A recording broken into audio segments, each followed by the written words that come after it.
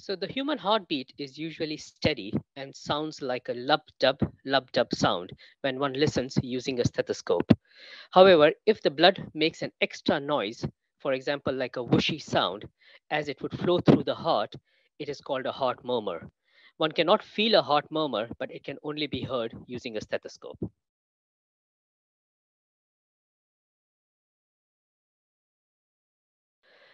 Anyone can have a heart murmur.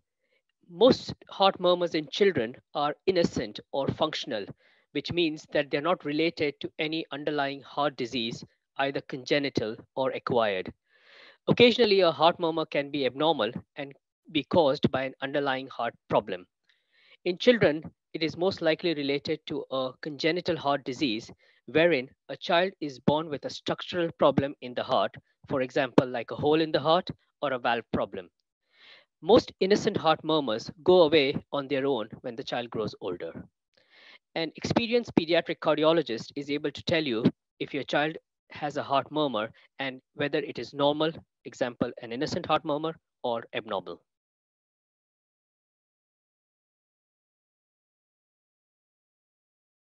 So, while most heart murmurs in children are innocent or functional, occasionally heart murmurs are indicative of a problem in the heart, likely related to be in form of a congenital heart disease or a structural problem in the heart.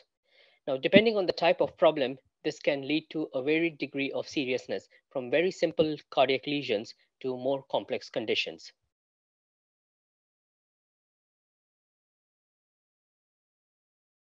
A heart murmur is an extra noise heard with a stethoscope while listening to the heartbeat. It is not a condition and hence it does not cause any side effects. While majority of the heart murmurs are innocent in children, if a heart murmur is likely related to a structural problem in the heart or congenital heart disease, then you have to address or manage the heart condition.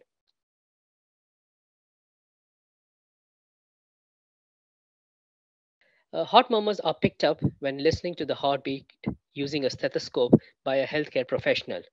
If a child is found to have a heart murmur during a routine examination, and if it is persistent, then they should be referred by their GP or hospital doctor to a specialist pediatric cardiologist.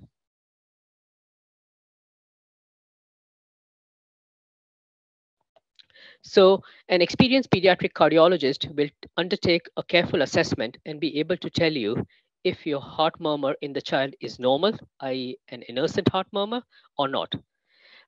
They can confirm this by undertaking an echocardiogram, which is an ultrasound of the heart, to exclude a few cardiac problems and arrange for other tests like chest x ray or ECG, which is the electrical rhythm of the heart, as part of cardiac evaluation. Now, if most heart murmurs are innocent or flow murmurs, means that they do not have a structural problem, then they will just go away on their own. So, as the child grows older, the heart murmur will just recover and go away. Occasionally, children have heart murmurs which are innocent and are heard more prominently when they are unwell with some fever or cold.